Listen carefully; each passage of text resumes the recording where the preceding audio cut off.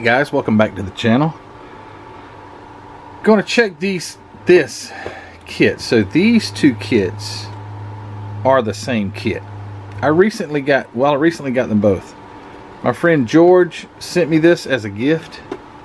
This is a 19. The end is missing off the box, so the top comes off easy. But it is a. Thought it had a year on it somewhere. I think it's 1987. Yeah, it's right there.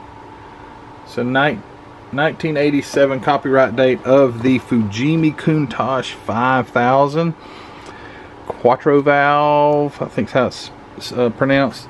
And then just recently, within the last couple weeks, I got this one from my friend Tony Lancer. I bought this from him, and these are the same kits as far as I know.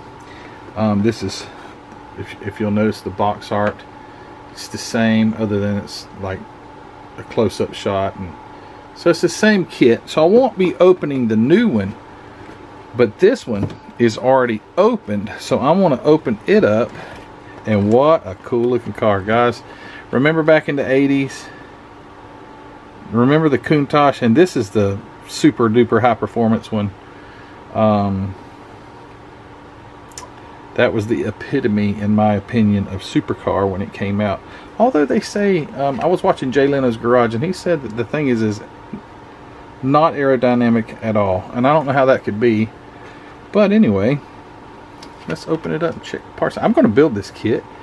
I'd been wanting one because of the fact that it had so much detail with the opening doors and hood and engine and everything else in it. So first off is the Crazy Bull, the Lamborghini. It's 1/24 scale, and it's in all different languages. But it's a very detailed model kit. Very, very, very, very, very, very, very detailed model kit. And this would be one that I do not start and finish in a video or even two. This would be one that would take months, because I'd really want to take my time with it. So right off the bat, I'm noticing something. So with my Testors Fujimi 911 Turbo, it had something that's similar here. Here is in the clear parts, see this round or this oval, this shape, and these things here and these things here, or these things. This is an engine stand. So if you were interested in building just the engine, because it's highly detailed, just like the Porsche kit was, you could build this engine and have it displayed on an engine stand. So that's really cool, although you wouldn't have it in your car. Here are the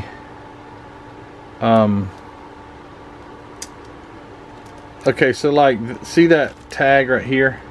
This is for your engine stand. It gives you all the I think it's for the stand or something. It gives you all the dimensions for the car. Pretty cool. These decals show some age, although they are completely sealed up.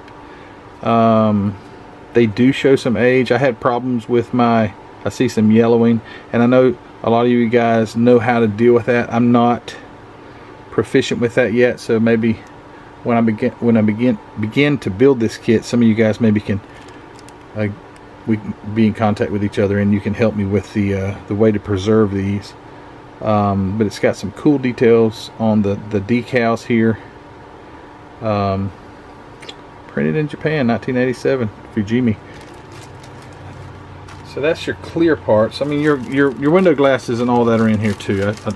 You know, I'm not very good at these box openings, but the windows like didn't roll down in these cars. I don't know how that worked. I think they had like half of a window that would let down, like right here. I think maybe the bottom section would let down. I don't know, I'm not sure at all about that. I know the old Vipers, the first gen Vipers, they didn't even have, they had like plastic side windows or something. So let me look through these parts. If I see anything interesting, we can open it up and check it out. So here are your folding doors, or your forward opening doors with the hinges attached. So this is the inner workings of the door, and then here are the skins for the door right there. So this is going to be a really cool kit, and I bet they fit right. I bet there's some, I bet they fit really well. Here is the hood. I believe that's the rear, the engine deck lid, I believe. Let's see on the instructions. I think that's the, I call it the deck lid. I mean, that's always called that on the Volkswagen, a deck lid, but maybe it's not.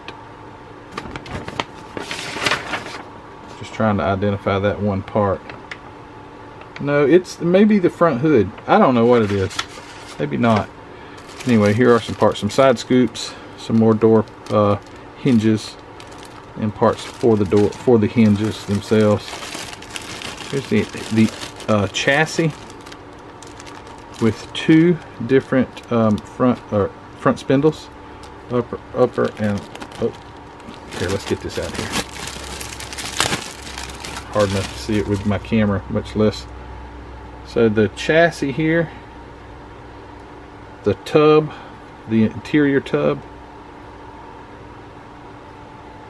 and then some spindles, one on each side. So we've got front and left spindles.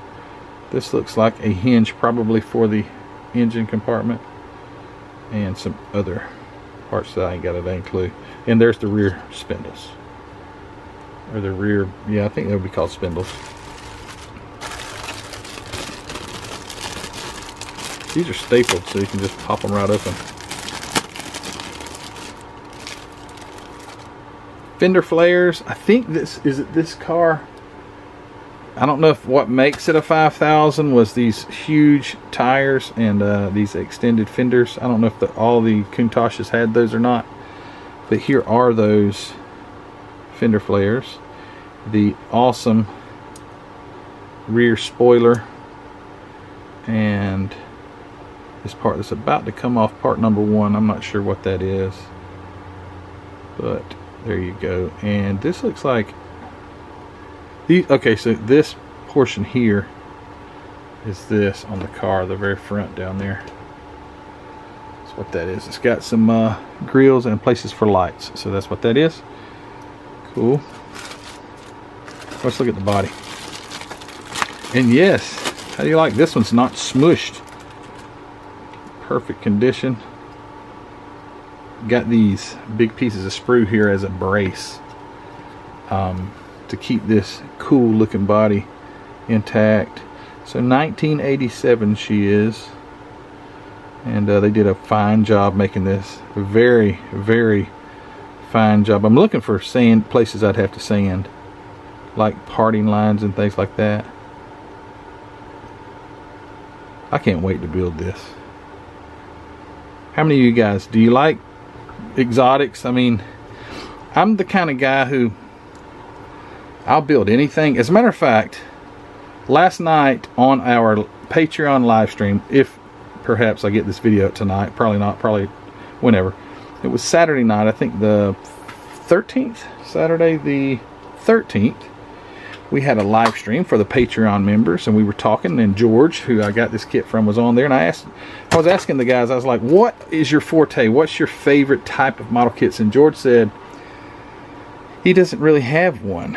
It's pretty much just anything, and that's kind of how I am. I'll go from building a stock 37 Ford pickup like is next door to me over here, to an exotic Porsche 911, to a Pro Street. I don't really do semi trucks because of the space. I don't really have the space to display them, but I like anything that catches my attention, and a lot of times it's odd and peculiar things. And let me tell you guys, this, if there's a near perfect molded body, this is it. I'm not seeing anything. The only parting lines that I even see, and you can't even really see them, are right here. Shoot, they don't even show up on the camera. You could hit that with sandpaper, done. That body is nearly perfect. Awesome. Can't wait to get on that. And here are the little parts. Now these are sealed up. So here are some small, looks like some interior. Make sure nothing in that bag. Here's our steering column.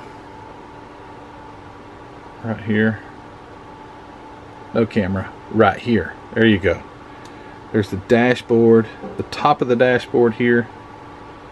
Some itty bitty little... Dang, that's seat belts. Check that out. That's seat belts. That's I wonder if it gives you actual ribbon. So here it looks like some seat belt. That's the actual latch. Looks like. Yeah. Look at here. Here's some. Here's. Gosh, this has actually got the latches. Check that out. Wow. Okay. I'm intimidated already. Okay, here's your inner door panels. Some engine parts. Oh man, look at that. So this thing, was it fuel injected or carbureted? It's got 6 something. I know it's a 12 cylinder. So possibly 2 cylinders are fed off of each one of those, either injectors or maybe they're throttle body injectors. I don't know. Maybe there are carburetors. Here is the front or the rear of the V12 engine. Here is a set of the headers. 2 sections of headers because it is a 12 cylinder, so you got 3 and 3 and 3 and 3. So there's your headers. This portion here looks like possibly the top of the engine. I'm not 100% sure yet, but it looks long enough, and some ducting there. And here are some 5-lug where the tires will go on. And what's cool about these Fujimi kits is you have the lug bolts. You actually have where the lug nuts that go through, and the rims. You know, the tire actually goes on to the lug nuts, and you glue it on, obviously. Or you can have a nice display with one of the tires off, showing the disc brakes and stuff, which would be really cool. Maybe I could do something like that. Yeah, Matthew, you can do it. Encourage yourself. I get excited. I'm like, I want to do my best on a kit like this. A better job than I've done on anything else. That's always my goal, is to do a better job than the last one. Here is some of the engine. I don't know. That's got like, oh sorry. So this is like the transmission, but it's also got almost, oh, is this thing all-wheel drive? Is that what it is?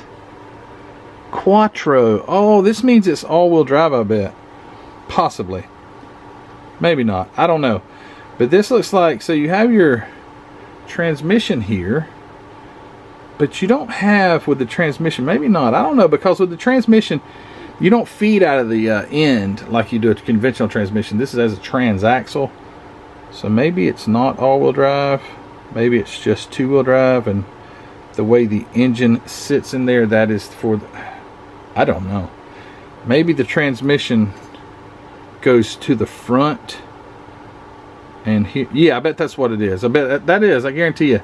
So this is probably pointing toward the front of the car. Here's the engine that sits in this place, and then there's your rear drive. Dang, I got excited thinking it was all-wheel drive. I don't know if they made a Countach that was all-wheel drive. I know they did a Diablo. Your alternators, or it looks like an alternator. The valve cover with Lamborghini on it. Dang, that would be hard to detail paint. Holy moly. It's like maybe the oil pan or something. I can't tell. Belts. I bet that's the oil pan right there. Distributor that you would never in a million years be able to actually wire, because those things are so darn little. I don't know how you'd pull that off. I wouldn't wire it. That's how I would pull it off, probably. It's like the top engine cover. Some other parts that I ain't got a clue. Another part of the engine, you can tell. A radiator of some sort, cooler, and some other little suspension parts and all. Guys, these are the smallest little parts. Look at this, like a little wrench or something. Dang. You sure you want to build this?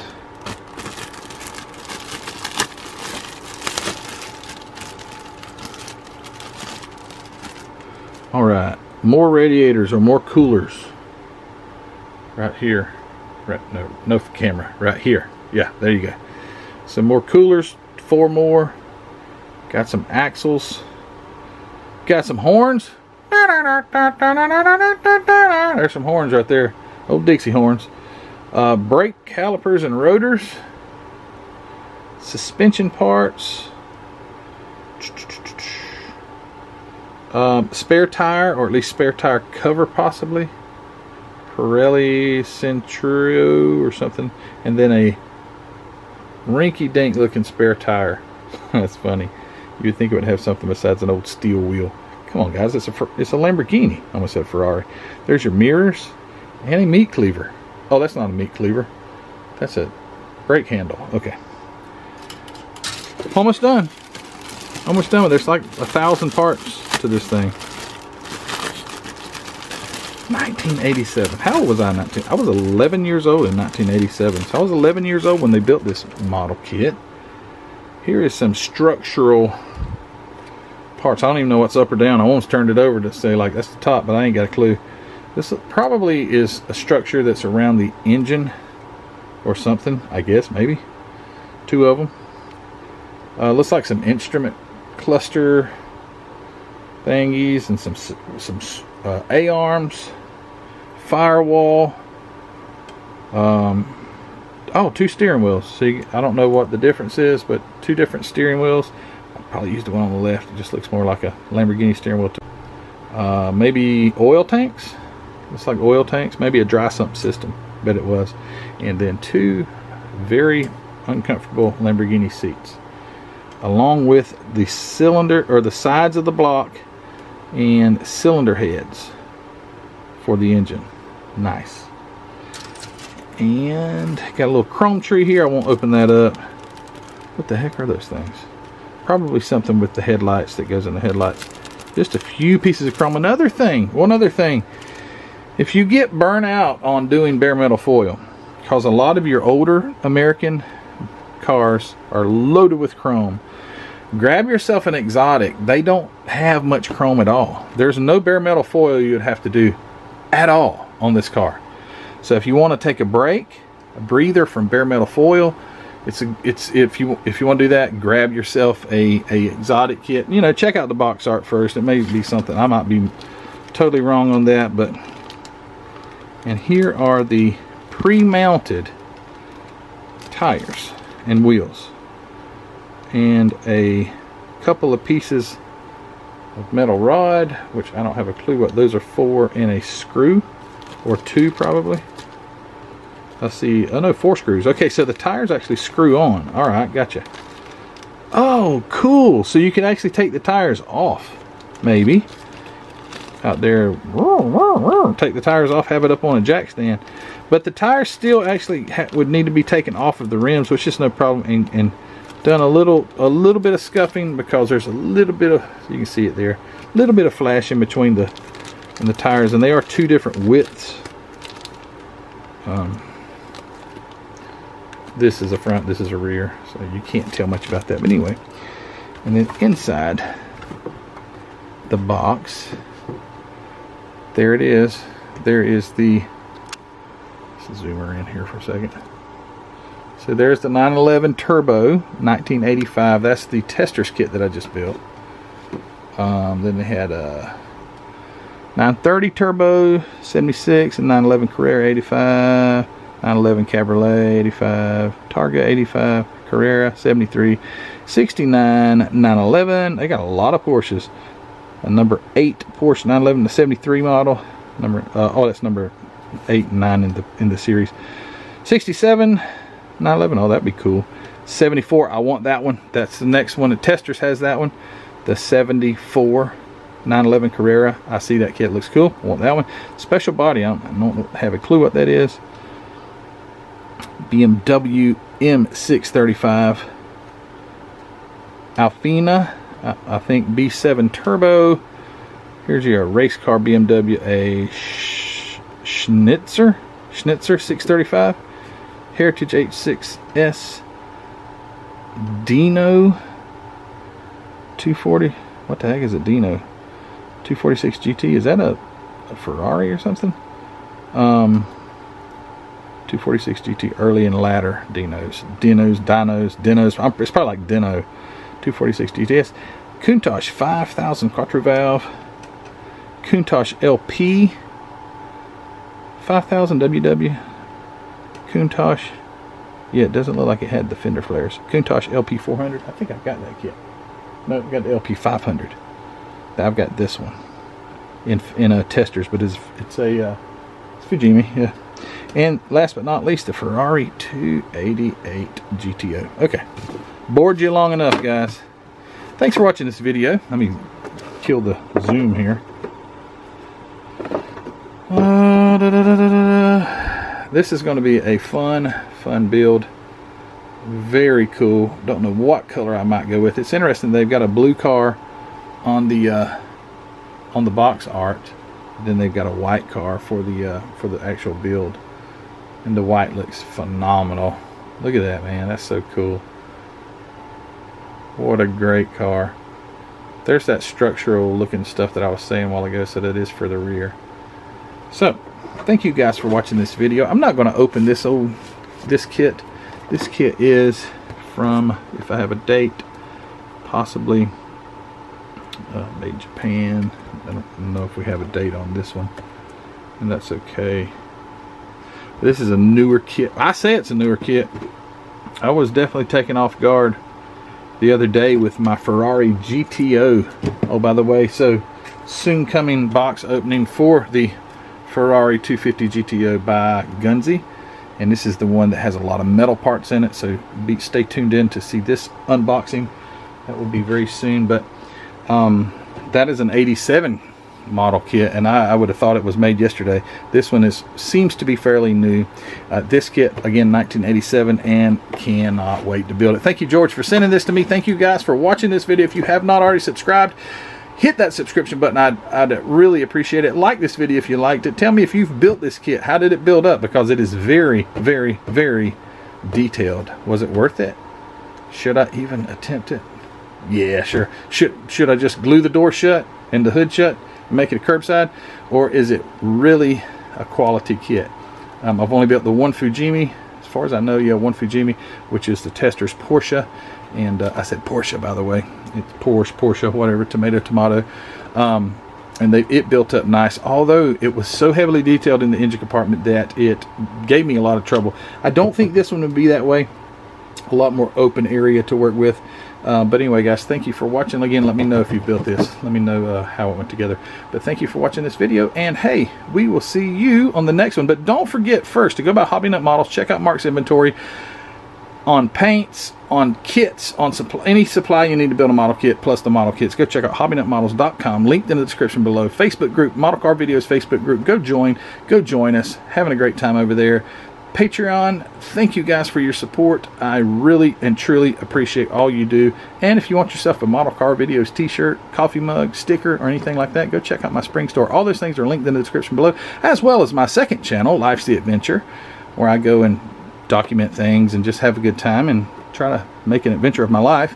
Go check out my second channel, Life's the Adventure, as well as my daughter Ruthie's channel. And I got a long list in the description. You just check it out. Ruthie's channel, my mom's channel, all kind of stuff, guys. Chris Callan, Auto Art, all these things are listed in the description below. But you guys, I appreciate you because you got me where I'm at. So thanks a lot, and we will see you guys on the next one. Take care. Bye.